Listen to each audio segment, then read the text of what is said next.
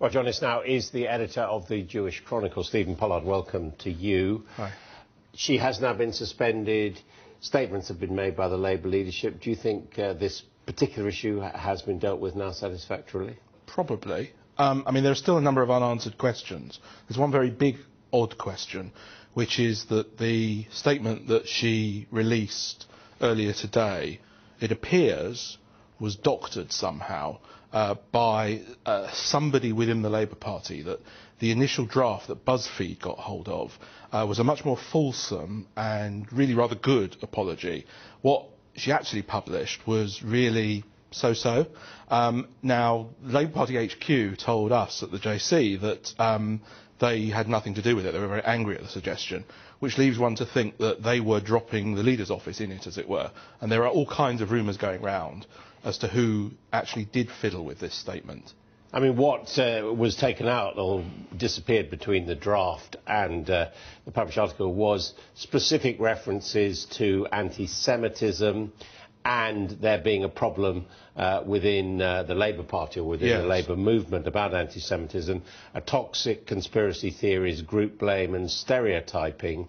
And she said, we on the left must stop procrastinating and tackle oppression within our own ranks, especially anti-Jewish oppression. Now, why would you want to take that out? Well, exactly. And I think that begs the whole question. In a way, Naz Shah is almost irrelevant.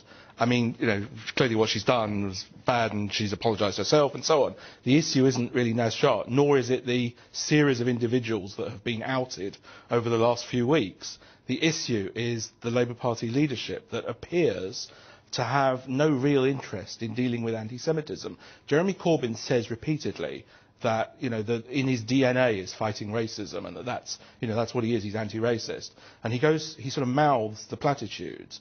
But when it comes to actually taking proper action against anti-Semitism, which doesn't mean just suspending people when the media happen to find out about someone, it means, you know, making speeches, dealing with it, confronting, more importantly, the culture on the left that appears to have warped in recent years, led in fact by Mr Corbyn himself, and actually dealing with that. But I mean, it is possible to oppose Israel policy, isn't it? It's absolutely without being possible. anti-Semitic. I mean, this is the canard that's thrown at people like me, is that we say, no, you're just taking anti-Israel people and accusing them of being anti-Semites. It's a complete lie, it's complete nonsense. Of course you can oppose Israel. Of course you can oppose everything about Israel. I mean, myself, I'm passionately opposed to Israel being in the West Bank. You know, I criticise the Prime Minister of Israel regularly for doing that. It doesn't make me an anti-Semite.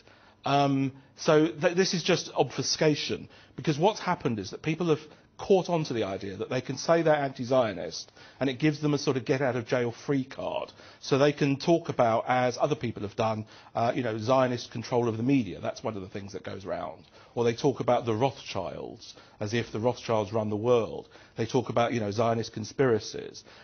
If you substitute Zionist for, you know, if you put Jew in, which is what they're really meaning, they think they've been really clever and got away with it, but they haven't. They're actually, that is anti-Semitism. That's not being anti-Israel, that's being anti-Semitic. And as a leading figure in the Jewish community, do you feel that there is an increase in anti-Semitism and that it is predominantly coming from the left? Well, you know, statistically there is an increase in anti-Semitic incidents. If you look at the Metropolitan Police's figures and figures produced by the Community Security Trust, there's just objectively there is an increase.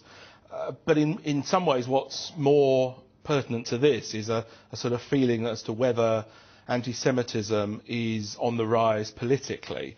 And I think there's definitely a unpleasant tone to a lot of politics. I mean, I've been around this area for 20, 30 years.